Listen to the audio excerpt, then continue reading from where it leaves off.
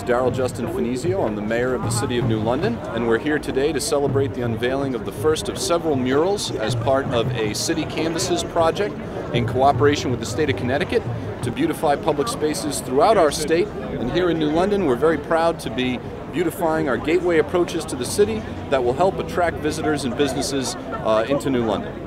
I'm Bergstrom. I'm the Deputy Commissioner of the Connecticut Department of Economic and Community Development. So this is the first installation of the City Canvas project. It's taking place in 7 cities around Connecticut.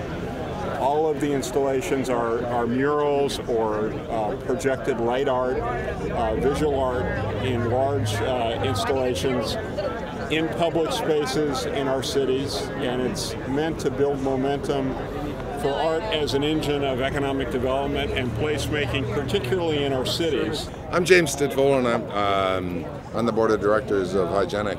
And honestly, this is the first of 4. And it's going to be 13 murals as a walking tour throughout. This is going to be better than Philadelphia. We love this. It's just going to, it is just so, it involves so many artists in New London that it just makes what we are as a community. This is a project of particular importance for the City of New London because we are an arts community. We have great arts organizations here like the Hygienic Art Galleries and the Guard Arts Center, along with numerous other independent artists and independent art galleries. So this is a real continuation of the artistic spirit and cultural spirit of the City of New London. We are very pleased with the final results of the mural. We've been looking at this in small scale for months, and to see it in actual form and being realized is very gratifying. I hope that it will do everything that people expect it to do. In other words, inspire other artists, inspire people to consider history, consider visiting the Historical Society and seeing the shells. So all the educational aspects of it could be spin-offs from the mural itself.